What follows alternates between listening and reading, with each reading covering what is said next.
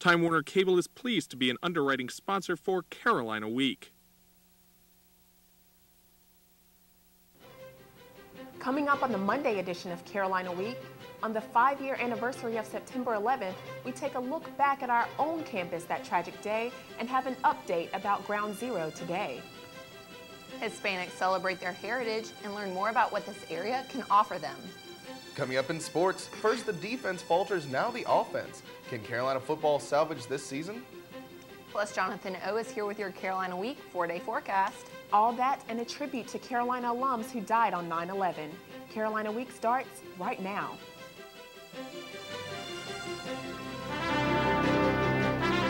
From the School of Journalism and Mass Communication at the University of North Carolina at Chapel Hill, this is Carolina Week.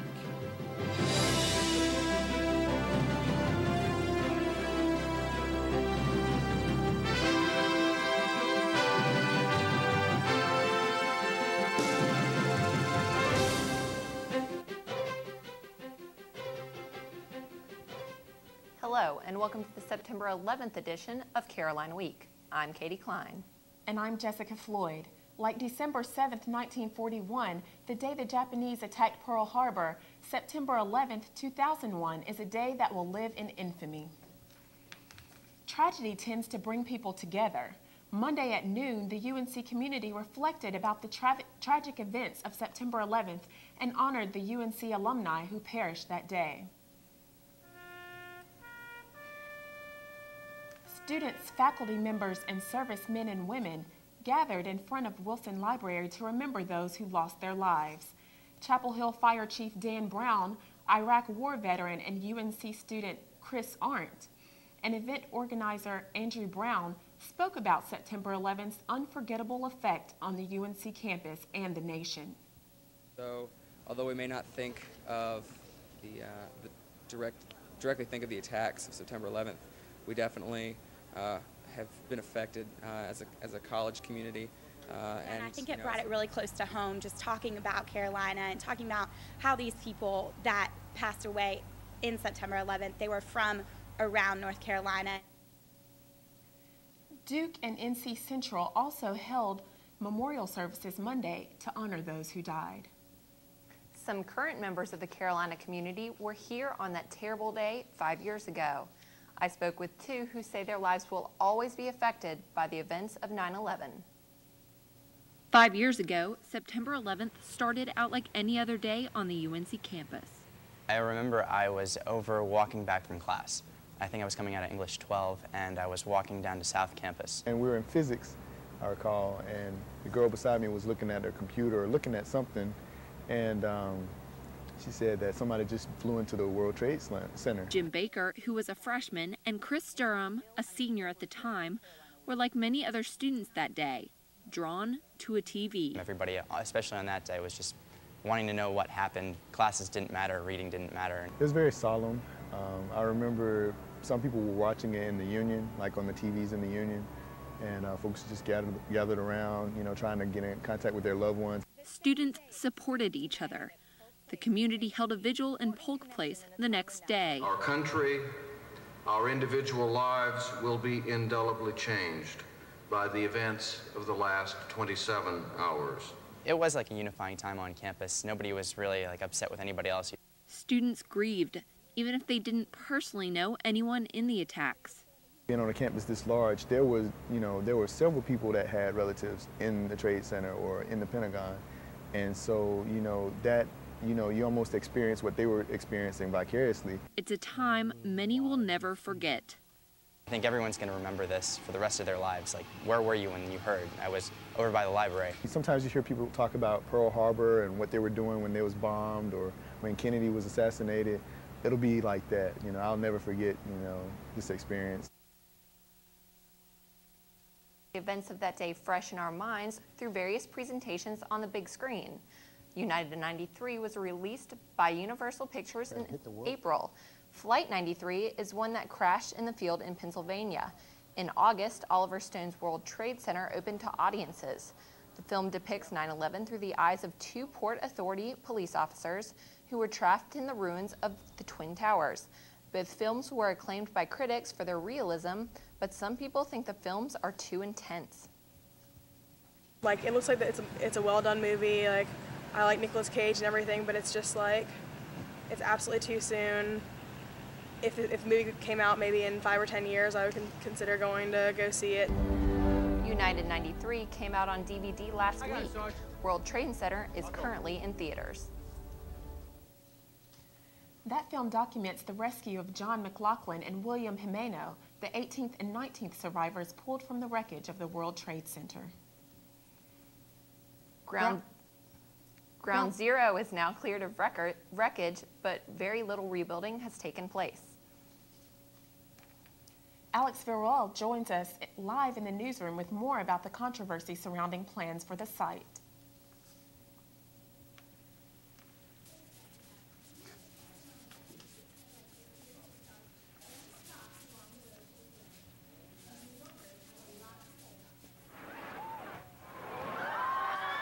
It's been 5 years since the planes hit, but at Ground Zero, little has changed. Bulldozers still litter the hole where the towers once stood. New York One reporter John Shumo covered the events of 9/11. Apparently there's some sort of a gas leak, and it apparently is heading in our direction. He's followed the rebuilding from the start and criticizes the lack of progress. We're now approaching the 5-year anniversary, and I have the same pit at the World Trade Center site that I did in May of 2002. So Alex not doing her tag? It's disappointing. It's disappointing as a New Yorker. It's embarrassing. How are we here 5 years later and there's very little accomplished? What has been the holdup? The Lower Manhattan Development Corporation chose designs for the site and the memorial in 2003. In the time since, the cornerstone of Tower 1, the Freedom Tower, was placed, then removed. Tower construction started, but then stopped because of security concerns. These money issues and family concerns, such as where the victims' names should go, also forced a redesign of the memorial. The new 7 World Trade Center is currently the only rebuilding success at the site. Charles Wolf's connection to the rebuilding couldn't be more personal. I lost my wife that morning. We'd been married for 12 years, together for 13, and she had just started her job in the World Trade Center. Had only been there 2 weeks. Wolf has taken an active role in planning the memorial. He urges everyone to realize it's not about the time it takes, but about getting it right for the victims. This whole event, we kind of look at it as the buildings, and we have to come back with the reality that thousands of people died. Thousands of people, thousands of souls left this earth, and we have to remember that. Construction finally began on the memorial in mid-August. Developers expect it to open on the 8th anniversary, September 11th, 2009. Once built, the Freedom Tower will rise to 1,776 feet, making it the tallest building in the world. Some worry this will attract another terrorist attack. We all know Facebook has taken college campuses by storm. But some people say the latest features have gone too far. Coming up, we'll show you the new face of Facebook.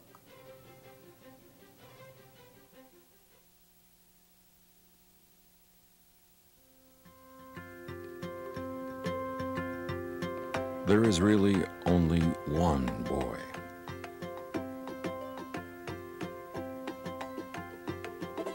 One girl.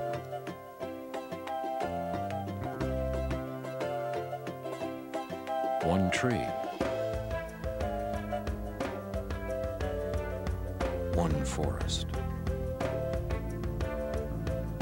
One deep, dancing ocean.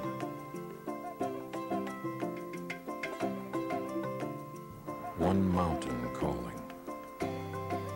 One handful of sand through our fingers. One endless sky overhead. And one simple way to care for it all. Please visit earthshare.org and learn how the world's leading environmental groups are working together under one name, EarthShare, one environment, one simple way to care for it. For 12 years, La Fiesta del Pueblo has brought the many cultures of Latin America to thousands of North Carolinians. Jennifer Carpenter has the story.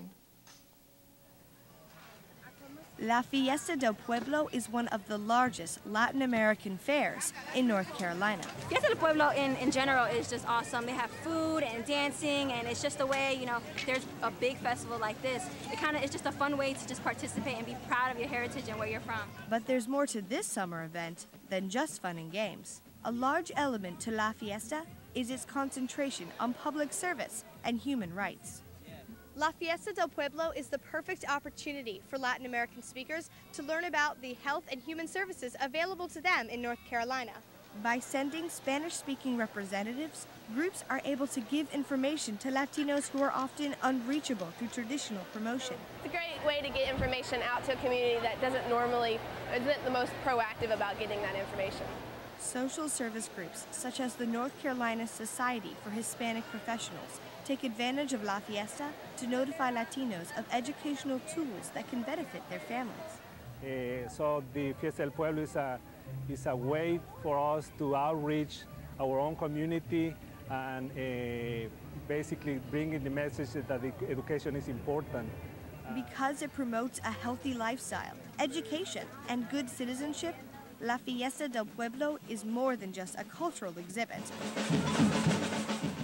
It's a cultural experience. At the State Fairgrounds, I'm Jennifer Carpenter. Carolina Week. Thanks, Jen. La Fiesta del Pueblo is organized by El Pueblo, a Latino advocacy group based in Raleigh. It's the largest Latin American festival in the Carolinas. Students can usually get into the football games with a UNC One card.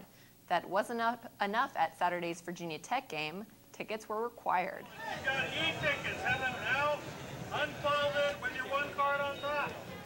Students lined up at Gate 5 of Kenan Stadium, armed with printed tickets they received through the Carolina Athletic Association's new online ticket distribution. The CAA used the game to test out the new system before it's utilized for the basketball season.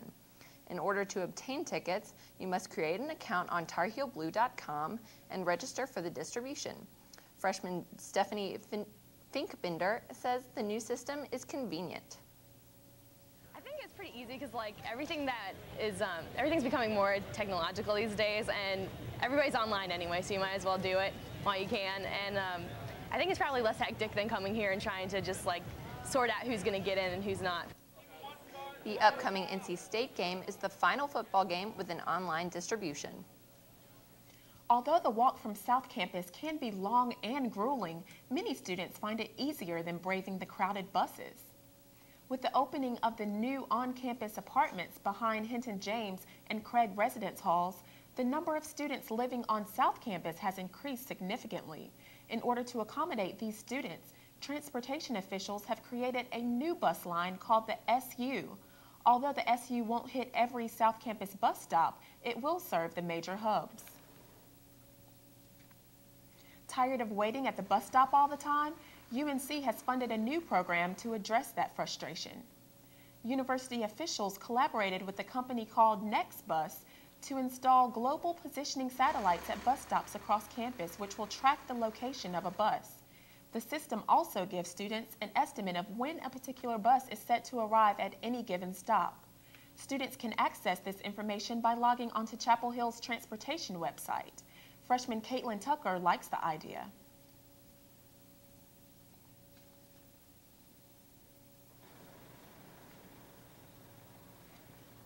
By the spring, university officials hope to have set up monitors and selected bus stops to display the satellite information. The entire program.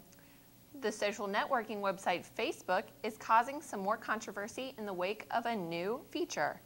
The news feed takes updated information from friends' profiles and places it on the members' homepage. The information that now shows up ranges from what new groups your friends join, to alerting users, to changing in a person's relationship status. Many students don't like the new feature. It's all out there anyway, but I don't know, I think this is just too much. I really don't even want to know that much about my friends. Facebook creator Mark Zuckerberg issued a letter of apology to users saying Facebook overlooked privacy issues and would remedy the problem immediately. A new set of features ensures users' privacy and gives individuals more control of what's available to the public. And temperatures have gone down a little lately, so. They have. It's that time of year where you don't know whether to bring a jacket or sunscreen. I know, and it's going to keep you guessing. In fact, on Monday, we saw temperatures that were really nice. People enjoyed what could be the start of fall temperatures, but will the summer weather sneak back in, or is fall here to stay? I'll have the answer coming up.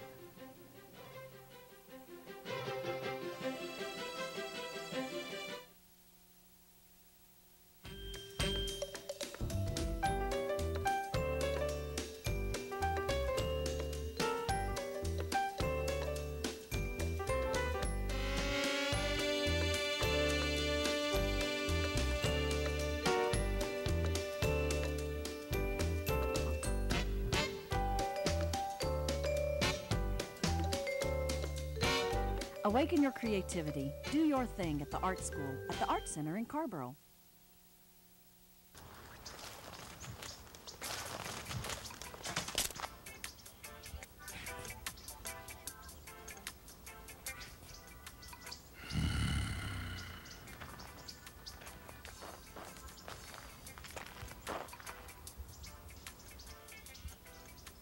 Oh, I'm sorry. I'll put that out.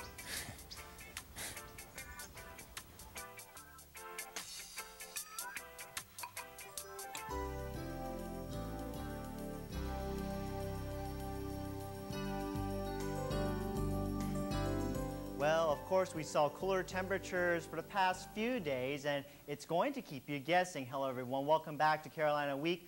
I'm Jonathan O, and hope you're having a safe September 11th. In fact, we're going to take a look at the weather headlines. We're going to expect a nice Tuesday. The temperatures are going to, again, be in the 80s. Some areas saw 70s, and it was kind of cool. But by midweek, we can expect showers to come into our area. And the temperatures, again, will keep you guessing. We'll be seeing temperatures in the 70s and 80s.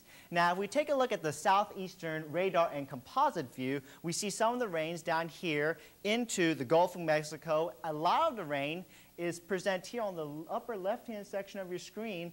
This is all in advance of a front. In fact, if we look at the national satellite view, we see this entire stream of rain and clouds. This is a low-pressure system. If we look at the surface map, we can see that this is a low-pressure system, and a lot of those greens and the reds and a lot of rain is just in the area. Now, we've got this hurricane, Florence, just spinning out there over Bermuda, but again, it won't affect our weather. In fact, if we look at future view, we've got low pressure system and that cold front. This is a view of the 24-hour forecast. So again, not close enough to our area to see any type of rain for tomorrow. But by Wednesday, we see this cold front pushing even closer, and now we see some of those green areas. So we're going to be expecting some rain by then. If you're traveling to any of the September 11th location for the next couple of days, a lot of the temperatures look in the 70s for New York City, Washington, D.C., and in Shanksville. The chance of rain will actually start out over in Shanksville because of that front. It will be pushing toward the east. And then by Wednesday, most of the other locations will be seeing rain as well. So for Monday evening, partly cloudy skies. It should be very nice. A nice breeze will be outside, and our low will be around 62 degrees. In fact, we take a look at the street. It looks very nice. And then for the next 4 days, this is what we'll be expecting. A chance to rain again on Wednesday and Thursday. The highs will be in the 70s, and the lows will be in the 50s and 60s. And then we're going to be seeing that cool off coming back to warmer temperatures by Friday, and our highs will be back into the mid-80s, and lows will be in the mid-60s. So hope you enjoy and take advantage of the nice weather, except for the midweek, because it'll be rainy. Well, it sounds like overall some very good weather for football season. Thanks so much, Jonathan O. And sportscaster Ryan Ball is here to tell us how the season is shaping up for the Tar Heels. You know, it's funny, he says fall. All I can think is the Heels getting back out there on the gridiron. But coming up in sports, shoddy defense and turnovers on offense have doomed the football Heels to an 0-2 start. Now the boys in blue need to turn over a new leaf to right the ship.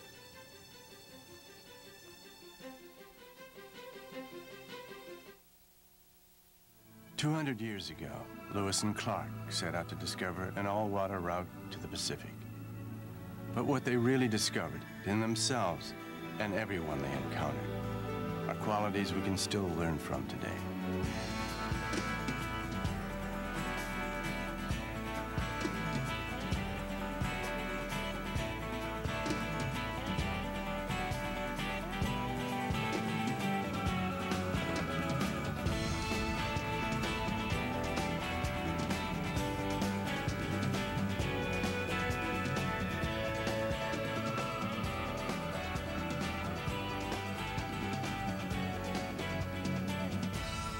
As we commemorate the Lewis and Clark Bicentennial, we invite you to walk with them at lewisandclark200.org and see what you discover, because their trail winds through us all.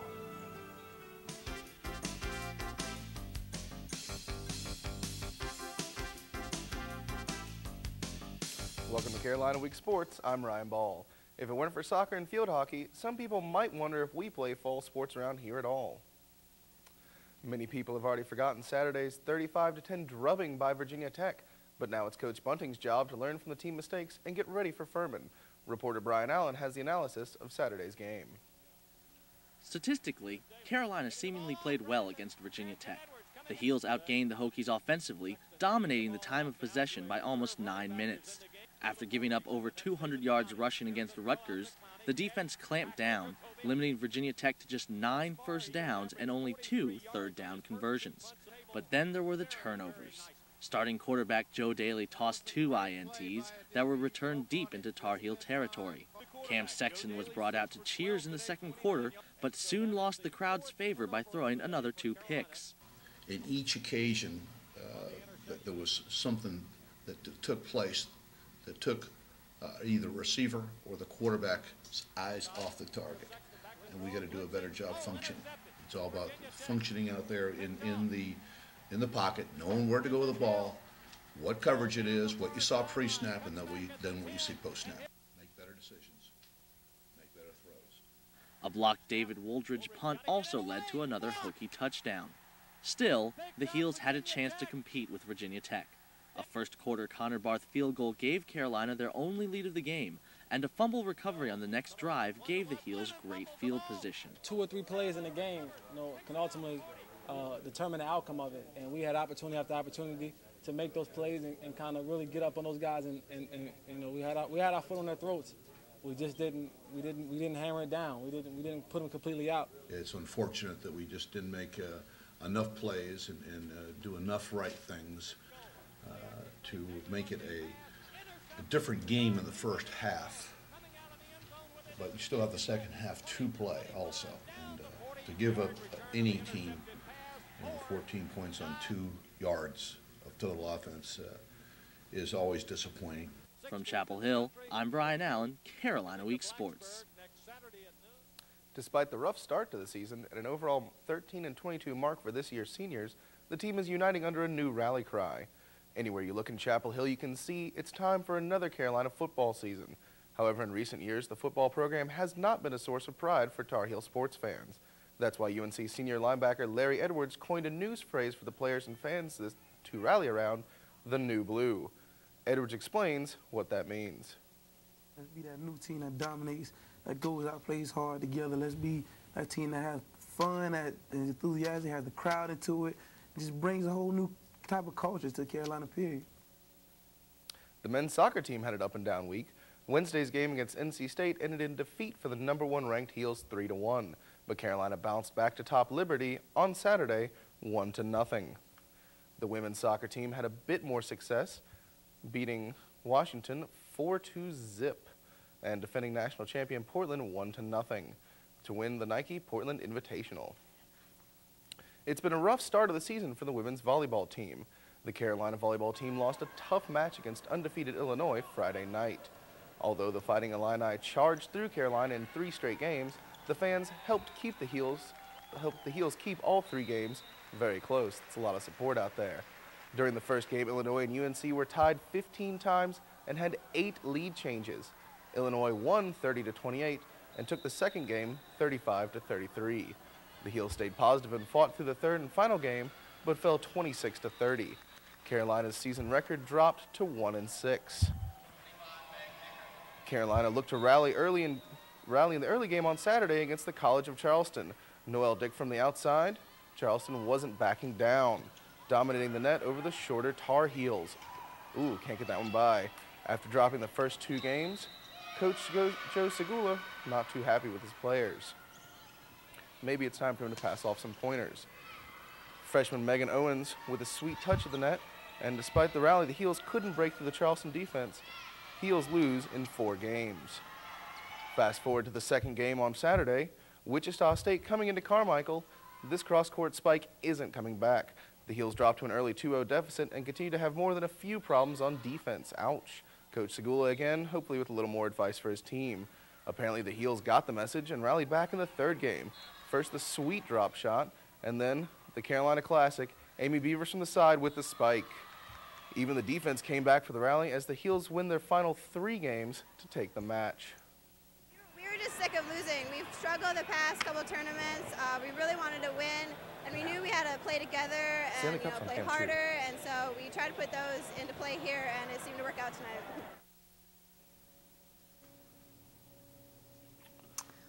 Well, thanks, Ryan, for that update on the sports going on in North Carolina. My pleasure. All right. Each year on September 11th, people read the names of thousands who died, but 6 mean an extra special something to UNC. When we come back, a special tribute to the Carolina alums who lost their lives in 9/11.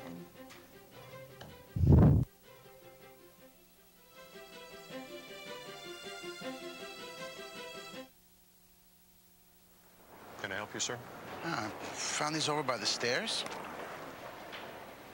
Okay, thank you. What are they? Love handles. Lots of people lose them taking the stairs instead of the escalator.